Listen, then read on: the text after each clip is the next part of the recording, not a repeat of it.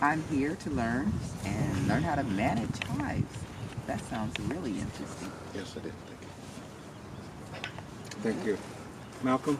Yes. We're just sharing, introducing ourselves to the group again. My name is Malcolm. And what I'm going to share today is only the very scratching of the surface. The Melipona Viche. I'm probably butchering this, but it's spelled this way.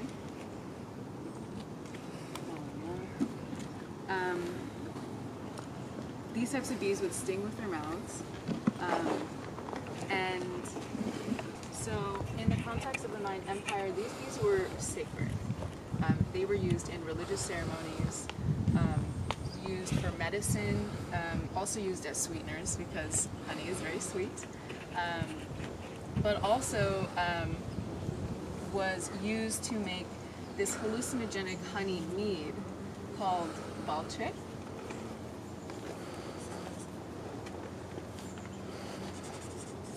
With barrels and barrels and barrels of different types of honey. Yeah. Thank you, Amadi. Welcome back. Okay.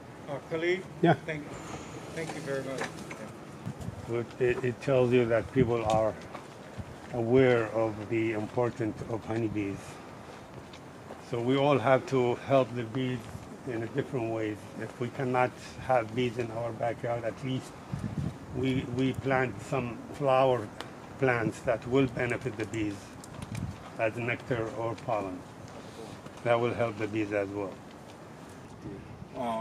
What I'd like to do is, if I don't want to cut anybody's questions short, I have lemonade here, cold water over here, and we're going to allow you to suit up.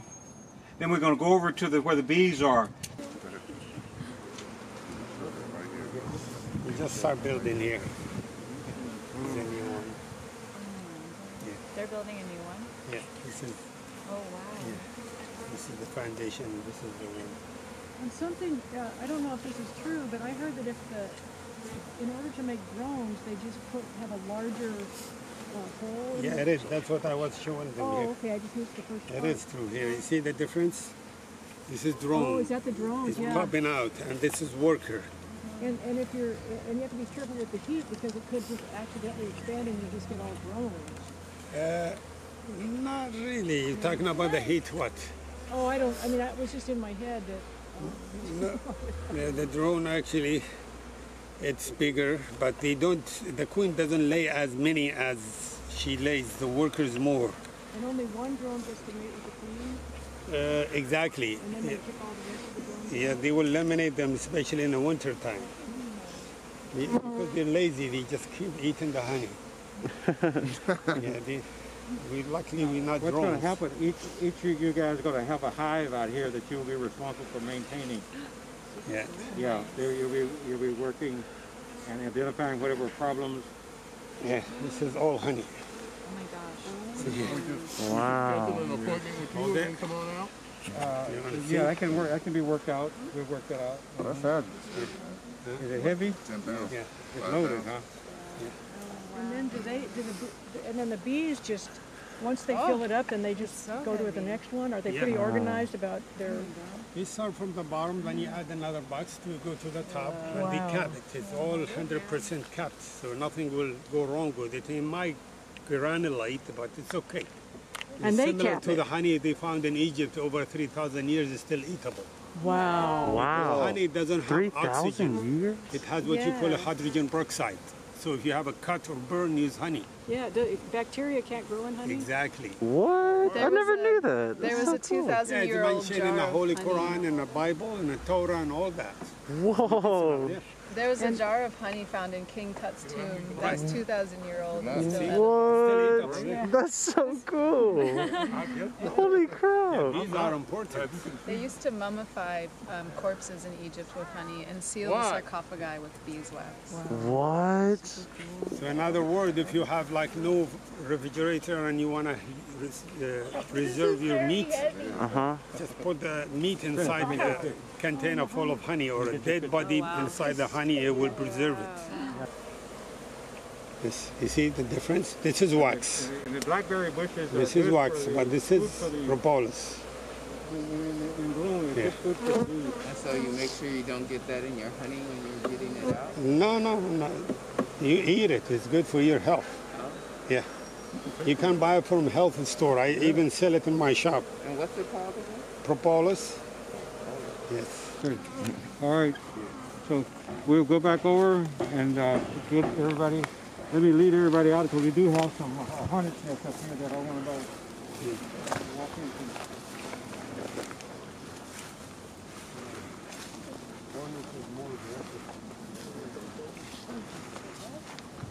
Okay. Can you please state your full name? Tria Clevis is my full name. Do you have a particular reason as to why you joined the Beekeeping Apprenticeship program? Yes, it happened by accident. I stopped and saw the bee store that Caleb has in Oakland just because I liked the presentation. They had wooden beehive looking things out in front, so I just was, oh hey, this looks really cool. And they had a flyer for the program, which was just starting like in a week. And I am very interested in organic agriculture and farming in general. I'm a horse person and an artist, so beekeeping is probably the most important, if you had one thing that you can't live without in agriculture, besides water and air and soil, it would probably be bees. Because if we do lose the bees, that's really the end of humanity. So it was just a great opportunity, and I left a message, called right back, everything was ready to go, everything's been wonderful. It's just great.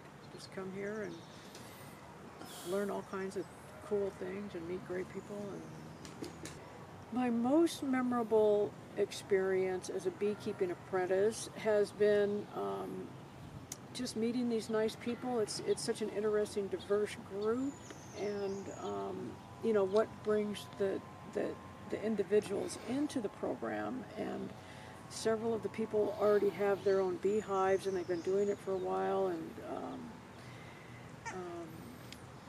I think that would be just the people in the program. And Shyam is awesome. He's just so easygoing, but he gets everything done. And I don't know how he gets us all. He's wonderful. Shyam is very inspiring and wonderful to get this whole thing going. And Caleb is the beekeeper who's been keeping bees since he was 6 years old. And Jean-Pierre is documenting all of this. And so it's just been really great. A few people are no longer in the program, and that's kind of sad, but I think I try to tell people about it because it's such a great program, and I hope it's going to continue. I think because it's fun and interesting and all that. All right. So that is what I found out so far. One thing that that came up in our last class was figuring out ways to petition the city, where if land is not being used, what's the process to be able to, keep bees on that unused land that's not being used by the city. So. But anyway, so what I did, and I just made these little ceramic discs, which I will fire next week if anybody wants to look at them. And I just did it really quickly because it was getting time for the studio to close. But what might be fun to do is to just get some, and the kids could even make the tiles. Top stoppers look like this, huh? Oh, that little silver, the little silver thing. Yeah. So when we come back, I'll clip them on. Okay. I told Brother Cinéma I bought it for everybody. So. Appreciate it. Thank you for bringing the. Yeah, no worries. I appreciate it. Take one frame, okay. Everything will come loose.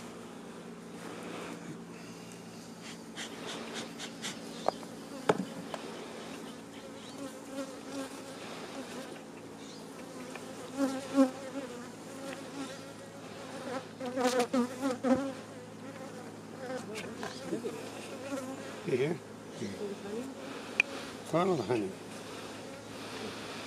Loaded. I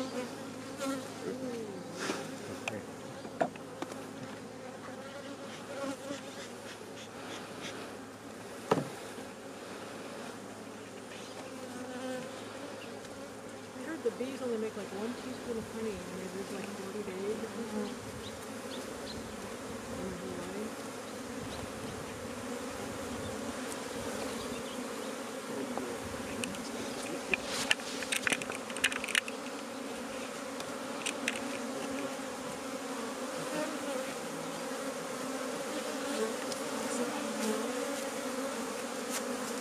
Okay. Hey guys, I'm gonna put him here. Okay. Those stones are even more to the hive. We're just to the end. See? Let's just leave him here for now.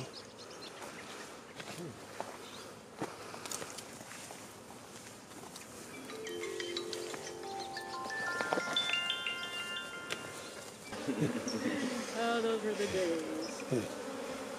I'm getting older now.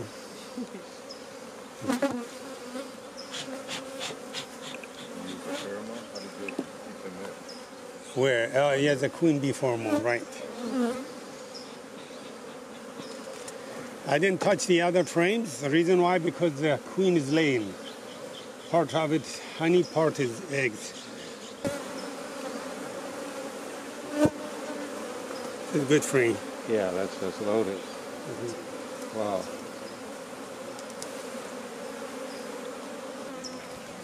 Yeah, that's good.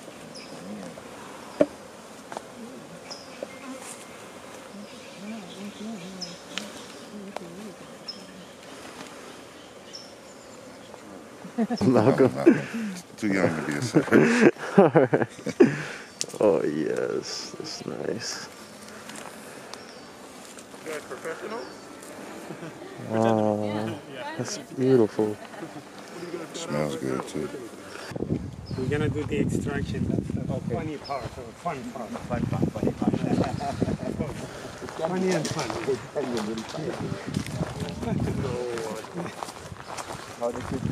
So is this enough, or do I go more? You're done. No, that's good enough. You're done. That's okay. Put it in here now. Yeah. Also, why? Yeah, the other side is okay too? Yeah.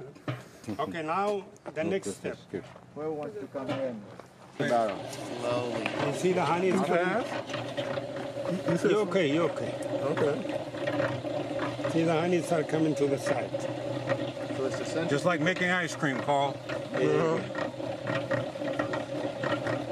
Making whipped cream. You can smell it. It smells so good. Well, it doesn't look like there's a lot in there coming out. Still coming out, so let it go a little more. And then he says there's another way once you scrape all that off to separate Yeah, you're right. It's still more. Still more. Maybe this one? No, this also got a little more. Okay. And then you say leave the Doesn't matter if I wax, change and the bees will just No, take no over problem. from there. Either when you way, put the- it's when just you put sending it out, so. the comb back. See, it's flying out like See it crazy. from there, right now. There's a lot of it coming out. Is it good to work in both directions? Maybe does that? Yeah, maybe you're right. Maybe Maybe it it gets it is. from a No, different because if it's angle. going out this way, then I think this one maybe. Oh, it's heavy. My God.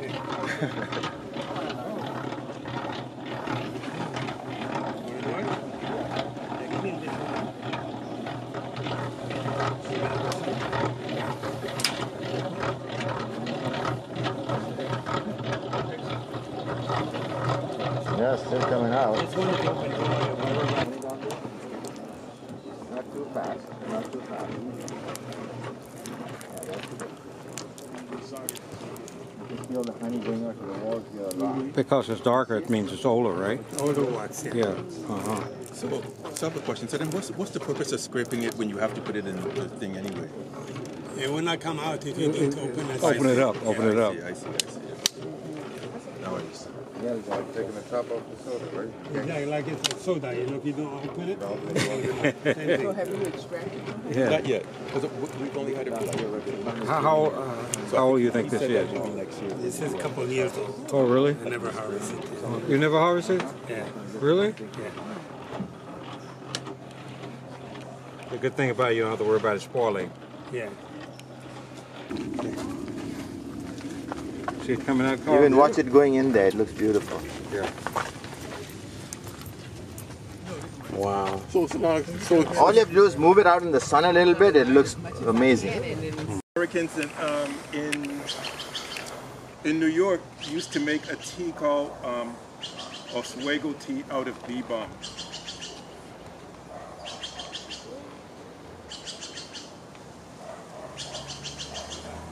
And Oswego tea comes from the Native American tribe called Oswego, right? And so this tea that comes from bee balm is said to be good for congestion, headaches, sore throats.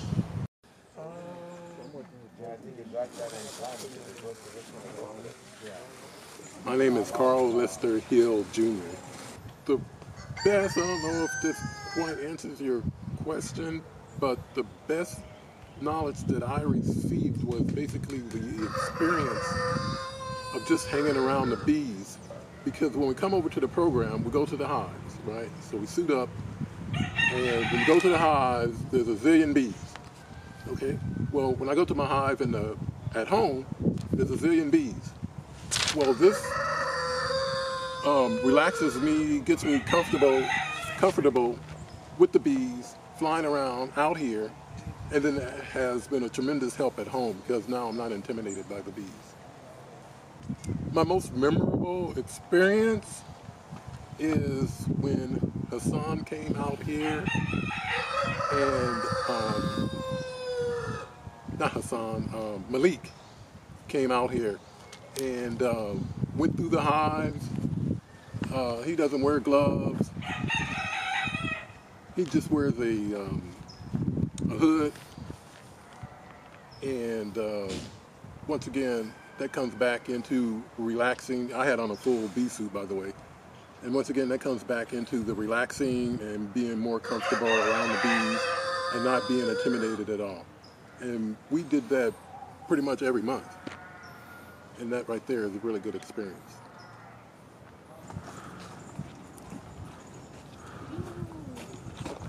Now, what I want you to do is grab you one of those pots, pass them around to people. And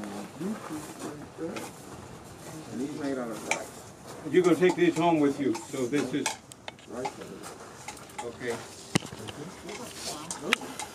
These made out of rice. Big boy. These are the rice holes. No, biodegradable. Yeah, they're rice holes. Oh, you put them in the ground. You can put them in the ground, and they. Let me get one. What if we got a garden at home already? Beg pardon? No. What if we got a garden at home already? If you got a garden at home already, just plant the seeds in your garden at home. Okay. Yeah, this is just basically for. I want people to have an idea of what you can do now. Here, if you come in doing your off days or whatever, like Malcolm came in, working on hives. And doing you don't have to wait until the second Saturday. You can come in, start your seedling. If you don't, start your seedlings now, and or you can just, if you got a garden at home, there's some of the plants you got, like the plants Hassan had picked up, they don't have to go into the pot. They can go directly in the ground. Just put it right, just about an inch in the soil, and it'll germinate. It'll germinate. Like these plants here, like Hassan, give me the date on that plant over there, the ones you right there. What's the date on that? 11/3/21. Okay, so they were planted. Today is the 13th, 10 days ago. Those seedlings right there, 10 days old. Some of those are sunflowers. We're trying sunflowers this time of year, just to see what happens. You can do experiments. Yep. Need to cut this? Yeah, I'm gonna give it. That's what I said about you. We're gonna let it come up. Come up. Yeah, it just It's right on top here, right on top here. Yeah, uh-huh. You gotta do their research.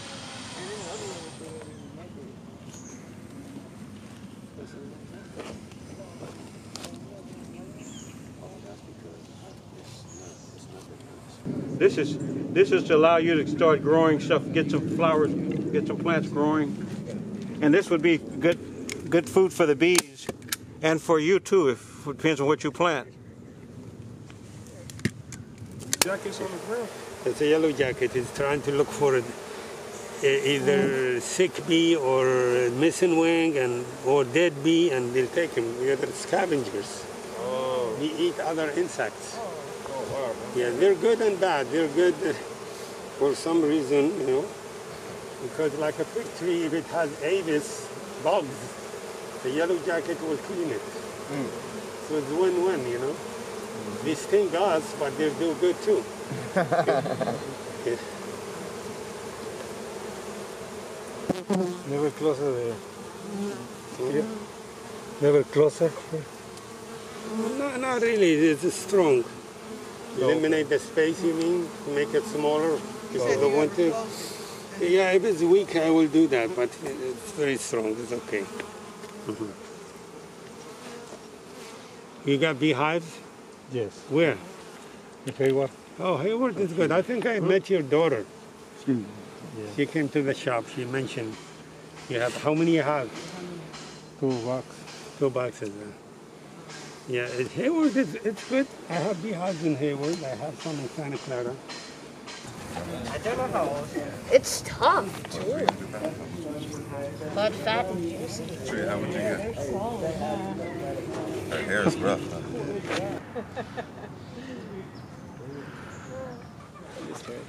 Come.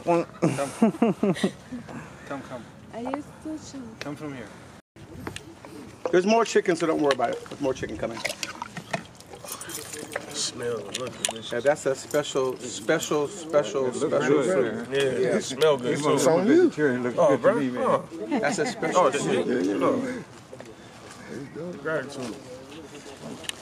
You can't get, that's cowboy soup right there. You can't get that. Nah, you ain't buying this. Nah, it used to cost $1 for a bag of oxtails. Now it costs like $11 a pound. Whoa, from $1 because it's so good for you. No, it was used to be the throwaway food that they gave the slaves. And Wow. they didn't realize it was good. Wow. My name is Ray Althor. I joined the beekeeping program because I was really interested in bees, and I love the environment, so I'm interested to learn about the environment and to learn about the bees in particular and what bees do to our nature and why bees is important. I had learned a lot from the program. I have a lot of knowledge about the bees, how they produce honey, the queen bee, how bees work, how they cooperate, what do they do, and very interesting stuff. So basically I really understand everything that bees do, their life cycle, and how they produce honey as well. What resources do you need from us? Whatever you need, we need to have some idea. Because right now I have no idea what your thinking is. So that's what we're going to focus on today. A good part of the day, teasing out the information from you. So the goal is just to let people know what type of bees make honey and how the hive actually works, how they actually interact with the hive and stuff. So you're going to need a hive for your workshop? Oh, I mean, I can, but I planned on making a pamphlet picture and stuff. Okay. Because what we can do, just for your information, we can have a hive that's in plexiglass where the bees don't come out. Oh, that'd be but nice. you can have it as part of your, you can show them. Yeah. But the bees will be enclosed in plexiglass. Yeah, okay. So they won't, they won't get out of the room. Because I had planned on making something to hand out to people. So Okay, that's good. So make a note of that. And also put plexiglass hives. Not only would, so I'll probably just need like a not bees in a hive, but just like the hive. You know, an empty hive. Empty hive? Yeah. Okay. Just to show how to use the tool. Okay. Okay. Also, I'll do a presentation on like just the county law. Regulations? Yeah, regulations Okay. and stuff like that. So I need to code.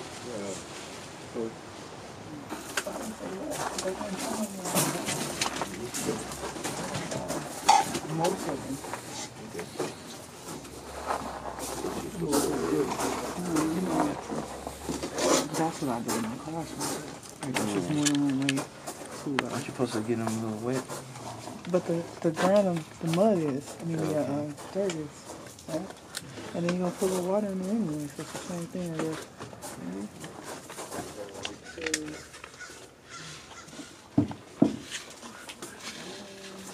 Are you doing Candace film? Yeah. How y'all doing?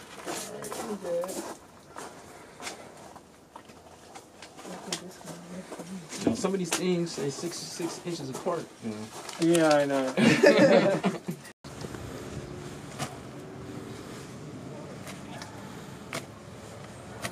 Hi, my name is Gabriela Gonzalez. So I joined the beekeeping program because I really wanted to learn more about the bees, about the process of the honey, and also because I know like the bees are very important to our planet. And I remember sometimes one quote that Einstein said that if we don't care about the bees, our planet is gonna disappear very soon. So I was just really wanted to see more, experience that, and really understand why. What is the most intriguing piece of knowledge or skill you have obtained in the program thus far?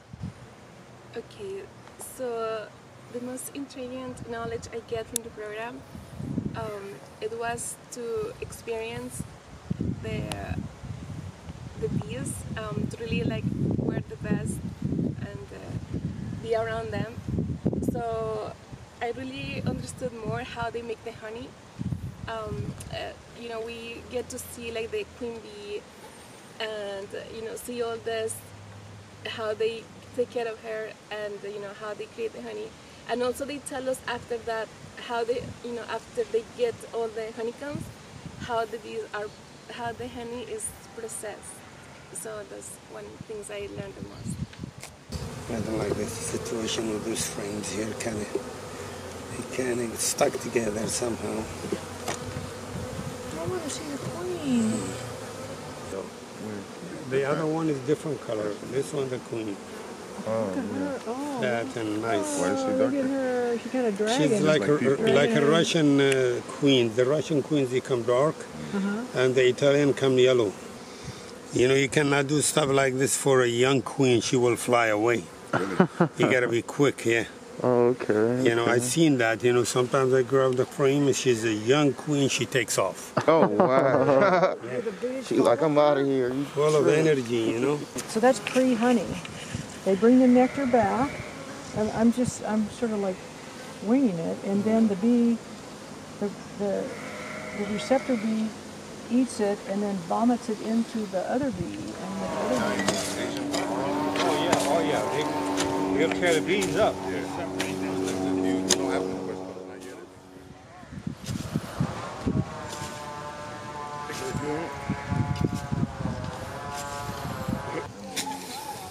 I need what you got, Cheyenne. He got that Gulf Stream. Gulf Stream.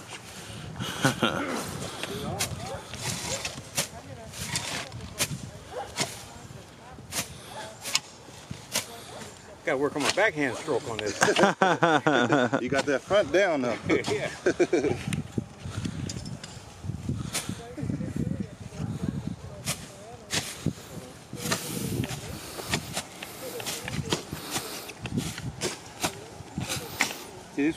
This tool here was before your time, JP.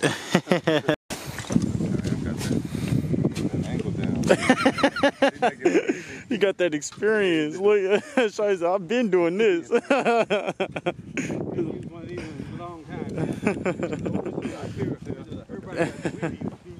do you want about the food? They'll go over the cheap part. They'll pick over it. Yeah, Hi. Hey.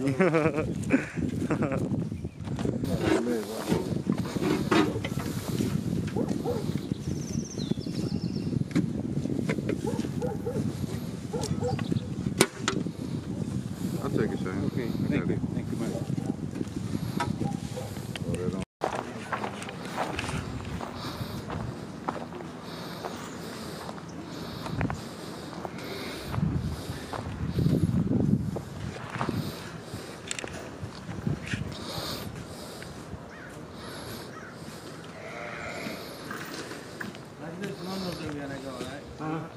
Yeah, that's good. That's good. Because Omar's got to come out. You should do the commentary. What's that? Hey. Oh, electric, huh? Yeah, he's my buddy. I know him like 20-some years. Oh, wow. He used to come and hunt honey with me and bees. Oh, that's so cool. We did a lot of women. Hey. He was in one of the articles, me and him in a chronicle. Wow. So cool.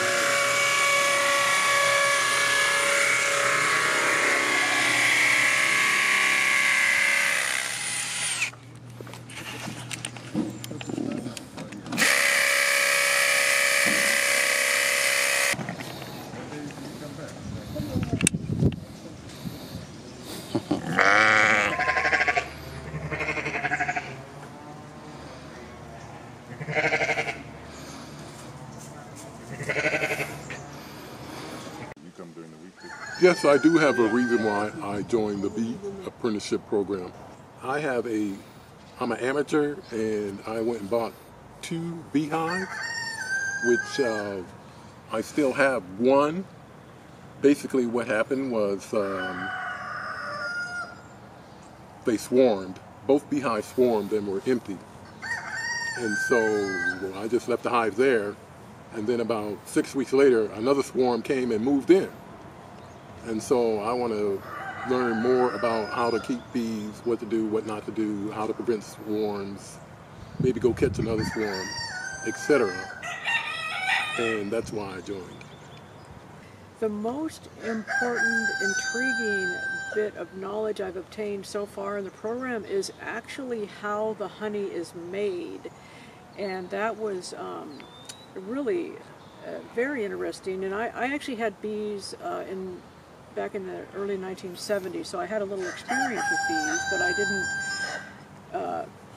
But the thing that I learned that was so interesting is that the bees bring, like there's worker bees that go out and they collect nectar, and then they come back into the beehive, and I mean, I'm pretty sure this is how it happens, but the bees actually regurgitate, I don't know if it's the nectar or if it's something else, and then another bee comes along and swallows that regurgitation and then makes the honey. So there's a whole process for the honey, and I think it must not be the nectar, because I think the nectar is, so there's so many things the bees do. And just if you realize that human beings cannot make honey, only bees can make honey, and they also bring the pollen, and they create a queen, they create drones and worker bees. There's just so many divisions of labor, which is so fascinating. It's hard to narrow it down, but I think that the most intriguing is the actual work that the bees do from pollinating the flowers, which is what and making honey, but how really complex it is, and how they are so organized to, to actually do it. And they're just, they're so interesting.